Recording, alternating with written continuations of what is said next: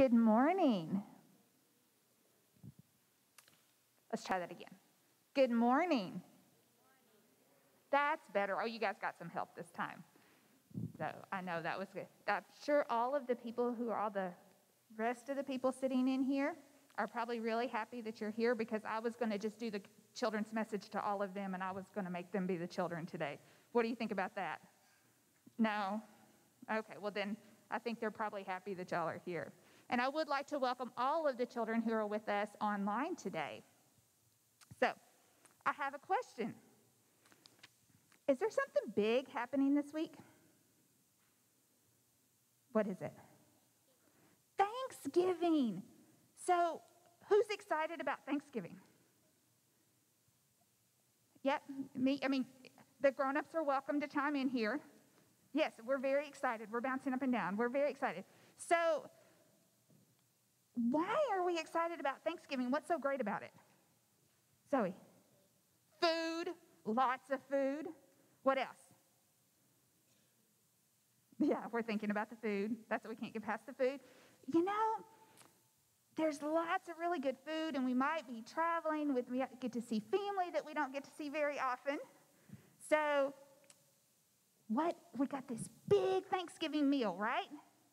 What's your favorite food at Thanksgiving? Pie. Anything else? The turkey. Now, I know for my boys, the stuffing is a big deal. So what do you think?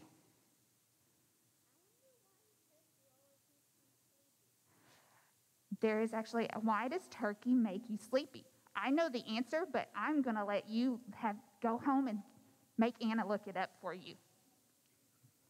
Okay? So we get this big meal with all this amazing food that we love because we have this holiday called Thanksgiving. Wait. Thanksgiving. Giving thanks. So if the name of the holiday is Thanksgiving, is it really about all the yummy food? No, it's not. It's not about the food, no matter how good all that food is. So the Bible tells us, give thanks to the Lord, for he is good. It's about giving thanks to God, right? It is. So tell me, for what should we be giving thanks? Do you have an idea, Fletcher? You don't know what we need to be thankful for? Zoe? Oh. You know, but you're not going to say it. That is a fair answer. Anybody, you have an idea, Zoe? God and everything he makes. I think that pretty much covers it. Yeah, we like that answer. There are so many things to be thankful for, and that just pretty much covers all of it. Right, Fletcher? So, there are so many things that we need to remember to be thankful to God. But I have another question. I do. If we have one day specifically set aside to give thanks to God, are we covered for the rest of the year? Do we have to, are we good in like Friday? We don't have to give thanks? Or next week, or 3 months from now, and we don't have to give thanks again until next Thanksgiving?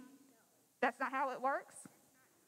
That's not true. Okay, well, you know what? I think you're right. The Bible also tells us, give thanks in all circumstances, all situations, every day, not just once a year. We need to give thanks to God, not just on Sunday mornings, all year. Every single day we need to give thanks to God. You guys ready to say a prayer with me? Okay. Now, today we're going to do a litany, kind of like we did earlier in the service for the call to worship. I'm going to say a phrase, and then you're going to repeat every time we give you thanks. You got it? And we'll see if we can get some help from anybody else who wants to participate. So, you ready for this? Dear God, for your love each and every day, we give you thanks. For friends and family near and far, we give you thanks. For special days to spend with our family, we give you thanks. For the chance to show others your love every day, we give you thanks. Amen. Happy Thanksgiving to you guys and to all of you, and you're welcome to go sit with your families in the pew.